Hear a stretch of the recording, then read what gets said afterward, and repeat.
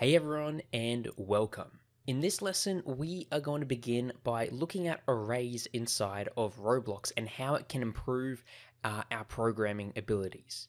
So I've gone ahead and created a brand new Roblox project right here using the base plate template, which just includes a base plate right here and a spawn location for us. All right, so if we press F5, we'll spawn in on the spawn location and we can pretty much play the game from here. Okay. So let's get started with creating some arrays. Now, first of all, what is an array? Well, unlike a normal variable, which can hold a specific value, for example, we have variables that can hold numbers, that can hold strings, that can hold true or false values, variables that can reference parts. Arrays are variables that act sort of like containers, okay? Or think of like a filing cabinet. It's an array that can contain multiple variables within it that we can choose to access. All right, so I think a good example would be to actually create a script and have a look at how it works. So I'm going to go over to our server script service right here, and I'm going to create a brand new script, and let's just call this one array tester. Okay, so here inside of our script, what I'm going to do is show you how we can create some arrays and modify them. Now, first of all, the way we create a variable inside of Lua here, inside of Roblox Studio, is we type local to define the scope. In our case, local means that this variable is only accessible by this script, and we then specify a name for the variable. Now, let's just say we want to call this variable num, okay, for number. And then we can put an equal sign and give it a default value of, let's just say, 5. Now, that is how we create a normal variable, okay? We give it a local, we give it a name, and then we give it a default value. So how do we do this with arrays? Since I said arrays contain multiple different variables, how do we do that? Well, what we're going to do down here is go local, but this time we're going to go numbers, okay? Let's actually rename this one to number, actually, to make it a bit easier. So we've got number, which is 5, and numbers, which is going to be an array of various different numbers, okay? And this is going to equal, and what we need to do is put in 2 squiggly brackets like so, and then we can just enter our numbers. So we can go 5, comma, 10, comma, 15, comma, 20, and all the other numbers that you want, okay? You can put really whatever sort of values you want in here. Just make sure that all the values are of the same data type, okay? So if you're working with whole numbers, make sure there are all whole numbers and no decimals. So we can't, for example, have 15.2. That's not really going to work. So they all have to be the same type, and that is how we create an array. Now, what are arrays useful for, okay? Why do we need this? Why can't we just create various different variables, for example, num1, num2, num3, so on and so forth? Well, the benefit of having arrays is that they are very flexible, and especially when tied into software like Roblox, for example, we can get an array of players, okay? So we can get a list of all of the players in game and then enact some commands or actions upon them by just going, okay, for all of these players, do this. Or we could be looping through a number of different objects, you know, for example, if we have a bunch of lights in our scene and it turns nighttime and we want these lights to turn on, we could have an array that contains all of the lights inside of our game and just have a function that loops through all of those array elements and turns them on. Now, let's go over a bit of terminology, okay? With arrays here, we have 2 things. We have an element and we have an index, okay? So first of all, an element is basically a value inside of an array. So this numbers array right here has 4 elements, okay? 5, 10, 15, and 20. Each of these is known as an element, okay? An element of an array. And an array is made up of a number of different elements. Now, what is an index? Well, an index is basically the number used to identify a specific element within an array. So let's just say what we want to do is when we play the game, we want to print, for example, the 3rd element of the array to the console, okay? So we can see 15 pop up in chat. Well, what we can do then is go down here, go print, and we enter in what we want to print. So how do we print the 3rd element of this numbers array, right? We can't go numbers like so. That'll print everything. So what we need to do is after we write down the array, we need to put down 2 square brackets like so, and specify the index. And we are going to go 3, okay? Because in Lua, the first element of the array has an index of 1, then 2, then 3, then 4. So if we want to get the third element of the numbers array, we need to give it the index of 3. So hopefully what this line of code here should do is print out the number 15. So let's press play and see if that happens. If you don't have the output window here, you can go over to the View tab and just click on Output right here to enable that. So let's press F5 and see if it works. All right, and as you can see over here in the console, it says 15. So it's printing out the correct number. Let's go Shift F5 to stop playing.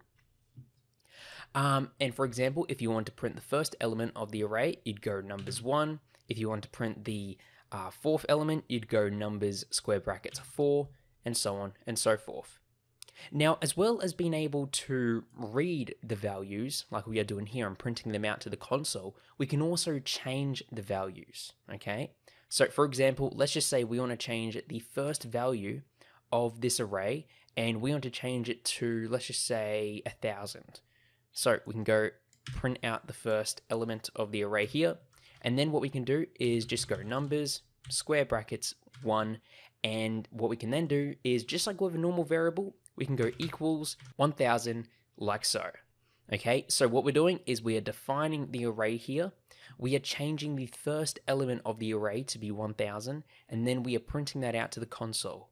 So when we press play, we shouldn't see 5 pop in the console, but we should see 1,000.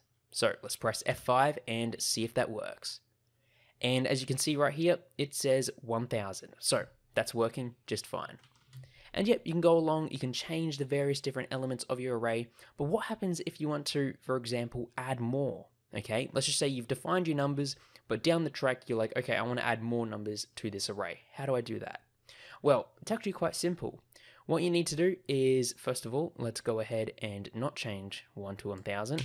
Instead, what we're going to do is we're going to go square bracket, and right now the max index we can choose is 4 because there's 1, 2, 3, 4 elements in our array. But what if we entered in 5 instead? Okay, we don't have an element with the index of 5. So what that means is we can define a new one. So numbers 5 equals 25. And then let's log that to the console so we can print that out in the output down here. And let's see how that goes. F5, and there we go, 25. So creating new elements inside of our array is pretty easy. We just define a new index for that number and have it equal to a value. So we've got all this here. Now, how about different data types, okay? So for example, if we were to go down here and create a brand new local array, and let's just call this one strings. Okay, this is going to be equal to a new array here, and we can have words. Okay, for example, we can have Roblox, and make sure to separate these have these inside of quotation marks. We can have Roblox, we can have Studio, we can have Studio, we can have Tutorial, for example, and it's going to act in the exact same way. So let's go print, and let's go strings. And we want to print out, let's just say we want to print out Studio, okay? So we'd give it the index of 2. Press F5 to play, and we should see, there we go. It says Studio here in the output. So yeah, it works with strings. It also works with booleans as well, so true and false values. Pretty much any type of variable that you can create normally can also be inside of an array, okay? That includes parts, that includes players, that includes even scripts, for example.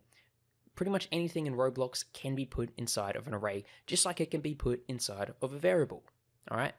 So in the next lesson, we are going to be having a look at how we can actually start putting some of our Roblox-related objects inside of arrays and what we can do with that information, okay? We'll be looking at putting players in arrays. We'll even be looking at going through our workspace and putting specific things inside of an array. So thanks for watching, and I'll see you all in the next lesson. Welcome back, everyone. In the previous lesson, we were working on looking at arrays and how they work. Okay, to recap, pretty much arrays are variables which can contain multiple different values of the same type. So we created a numbers array which contained 4 different numbers. We then went over how we can actually then add new elements to our array here, as well as looking at string arrays. Now, how about something a bit more practical when it comes to Roblox, and that is having arrays of parts, having arrays of players. So how do we do that? Well, what we need to do is first of all look at what we want to create as an array. So let's go over to our scene right here. And what I'm going to do is I'm going to create some cubes. So over in our workspace, let's create a brand new cube part right here. I'm going to go down and change the size of this part. Let's just go 5 by 5 by 5. So it is a 5 by 5 cube right here. Let's move it there. And then what I'm going to do is I'm going to rename this one. Where is it? Name. Let's call this one our color cube. Okay, Control D to duplicate it. We'll move it over here a bit. We'll create another one, and we'll create another one. Okay, so we have 4 of these cubes called color cube. I'm also going to go ahead and create a folder inside of our workspace, and I'm going to call this folder our color cubes.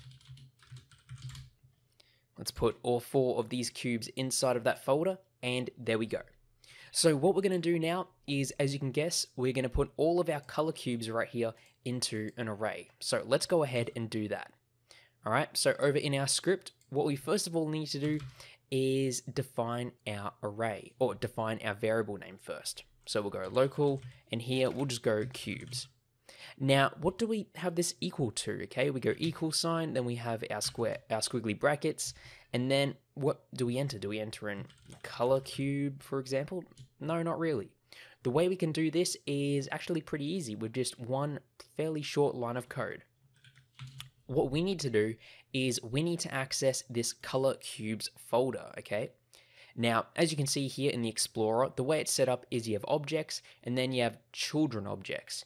Now, these 4 color cubes are a child of the color cubes folder, okay? This color cubes folder is the parent of these 4 color cube parts, okay? So what we can do is access this folder and then have a line of code that just says, okay, get all of the children objects, so these 4 parts right here, and put them into an array. So we can do it like this. We've got our cubes variable, and what we need to do is first of all access that folder. Now to do that, we have to go game to get the overall game, dot, then we can specify the service here. We're going to get workspace, so we need to go workspace. Now, since we're inside workspace, we can go dot, and we need to go color cubes, and then we need to go colon, get children, and that is the get children function. And this is going to return to us an array of all of its children objects, in our case, the 4 color cubes. So just to make sure that this is working, let's go ahead and print out the name of the first element, okay? So here I'm going to go print, and let's go cubes, square brackets 1 to get the first element, dot name, okay? So let's see if this works. What we should see is color cube down here in the output. Press play, and there we go. As you can see right here, it says color cube. So we now have all of these 4 objects added to our array. Now, how do we make sure we've got all of them? Okay, pretty much this function here will get all of them, but how do we make sure of that? Well, what we can do is print out the length of the array. And the length of the array is, as it sounds, it prints out the number of elements inside the array. So to do that, what we need to do is go hashtag cubes. Okay, this hashtag or pound symbol basically is going to return the length of this array. So we can play the game, and what we should see is 4. Okay, so it printed out 4, which means there are 4 elements in the array, 4 color cubes. So we've got that all set up. That's all great. Now, this sort of thing right here where we go game.workspace.colorcubes, get children, this can work for pretty much anything else in Roblox. Okay, let's just say you want to get a list of all the players in the game. You can do this. So we'll create a local players variable equals game.players, get children. Okay, because this players object right here basically gets populated by different all the different players that join your game. Okay, so when a new player joins your game, this player service will get a brand new child object that will basically contain data for a specific player. All right, so that's all great. We now have a way of getting basically getting the children of all these objects.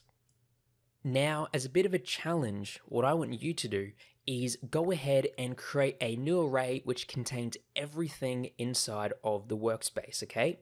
For example, cubes here, it's only containing all the objects inside of the color cubes folder, and players is only containing all of the objects inside of players.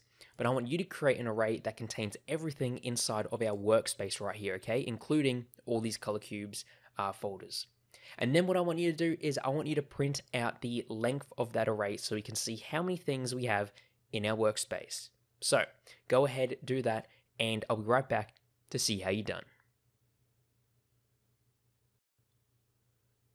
Alright, I hope you had a go at doing that. So let's have a look at how we can do this. Now, it's going to work in pretty much the same way as we've done before. So let's go local workspace. Oh, we can't do workspace, that's already taken. So we're just going to go work. We'll just go work, okay? And it's going to be equal to game.workspace:get children, okay? Just like that. And to print off the length, we can just go print #work. So save that, press play, and over here in the output, as you can see, it printed out 5.